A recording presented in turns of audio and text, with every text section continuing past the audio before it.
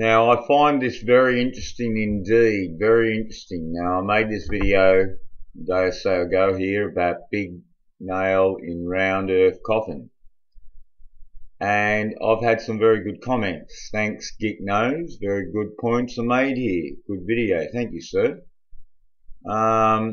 This one, Sunset Lights comment, very interesting about the bar associations, and it's something I've talked about before.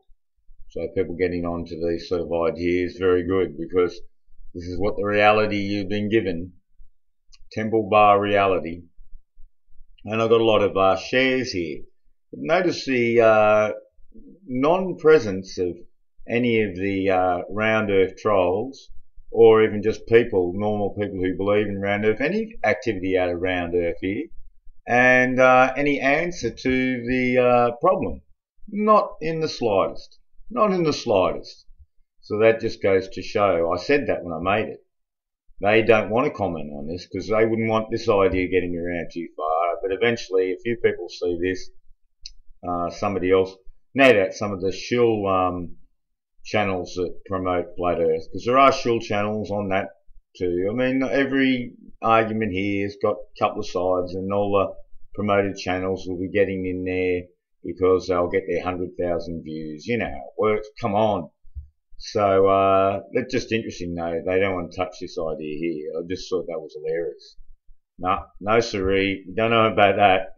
But that just sort of stay a bit dormant for a while. Just like my McCartney and Obama thing, remember? Just like Sarah Ferguson and the Omen ideas and many things. And of course transvestigation. Even though they bring out Jenner, it doesn't make a lot of people think, well, maybe there's something in what that guy was saying. As I said, Jenner was born a woman. It's just good to know the reality and not be caught up in their rubbish. And you can see that extra bit through them, because they've got a big game in hand here, no doubt. So it's good to be accurate. But the main purpose of this video is not about that. It's about the spinning idea, because this hasn't been covered properly by anyone really. It has been covered somewhere, but often in a long video, and a lot of people don't get through to that part. Or it could be one of those videos with all music playing and, you know, pointers, diagram things. You know, you've got to have some narration really at a stage here, or really good text, you know, that shows. I see so many videos and I'm just putting my hand over my head, just going, why are they making this so hard to understand? That's a big problem on YouTube with anything. So we try and just do things on this channel that at least you've got some idea with, you know. And it's surprising too that more people don't share this work, because I just throw a few things up that I can see that are relevant to a topic. I don't pretend to be the greatest brain on this planet, but I'm good at seeing through bullshit. And certainly this image here is total bullshit, as we all know.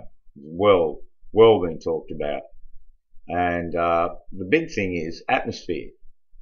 And it just hasn't been talked about enough.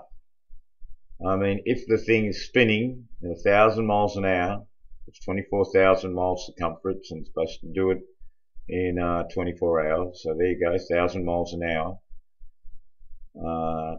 Well, the atmosphere, how's it clinging on? And an even bigger point that was on a video, comment on my video is, if space is a vacuum, how is it we even have an atmosphere? Because if you know anything about a vacuum is, like it says in a sense, a vacuum. It sucks you in. So why isn't the atmosphere sucked straight off the earth? So they're big problems to me. I'd like a good solution.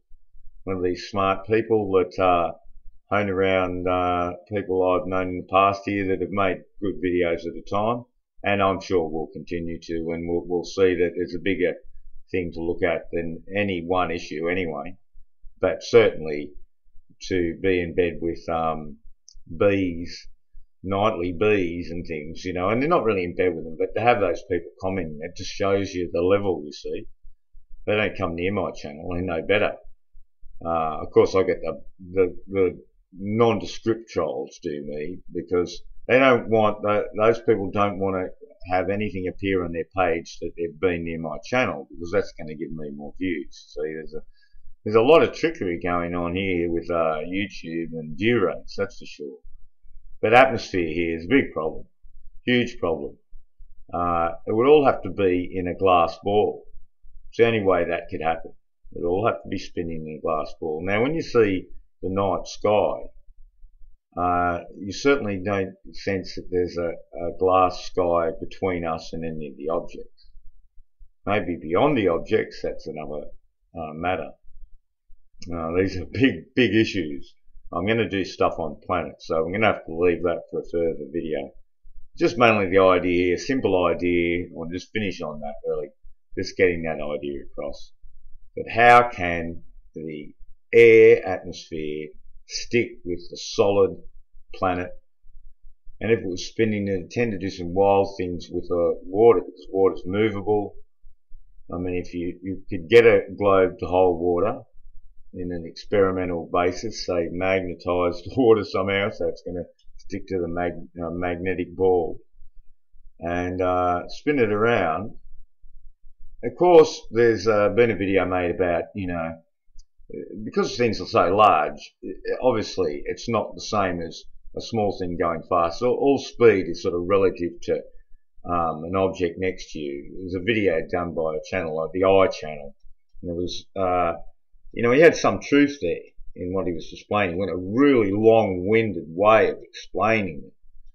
Just that if two objects are moving at the same speed and they're passing each other, or one was stationary and one's moving just slowly past, as it were, you wouldn't be able to tell, or even fast, unless you had sort of a relative point, I'm getting very confusing here, and I just don't want to make this video confusing, so I'll attack that in another video, just about the way they talk about things, and they try and belittle things.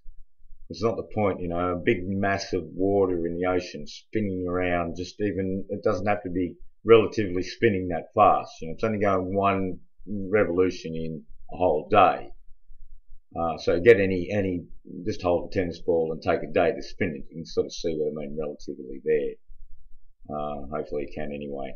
But still, it's the force, the big force of the volumes here. Just a little bit of pressure on the ocean, from this. It would certainly not be the still ocean that we see some days like that. That also is a worry. But how does this atmosphere cling? Come on, I want an answer to this. Let's just see. In about 5 days, I bet I'll check this video's comments, and there's not one decent answer to the clinging of the atmosphere. And I said it in another video. And even if, okay, we'll give them we'll say 50 feet, 100 feet of atmosphere cling, or even 30,000 feet as atmosphere is clinging, wouldn't there be a lag off? I said this before. So we're even giving them a little extra bonus point. Can they explain the lag off even? That's just ridiculous. If no lag off, there's no way any of this can be true unless it's the glass ball. So it's very, very, it's impossible. We'll just call it improbable. Let them have a go. Let them wallow in the mud. But truly, we know this is a fake. And the last point I should make too, wouldn't NASA, for all the money they've been given, and the Russian Space Agency and European Space Agency, wouldn't it be at least in their interest to prove the curvature clearly and definitively? With all that money, couldn't they do it? Wouldn't it be easily available? How come it isn't? And I said, with events like long tunnels, wouldn't they be heralding? And I've mentioned this before, no one's listened, no one's commented on that video from that camp, they've avoided it. Probably some of them have watched it and have gone, shit. Probably trying to do some homework and trying to come up with a solution. There will be some. And I'm waiting. I'm waiting indeed. And what's your solution here for atmosphere? I'm waiting.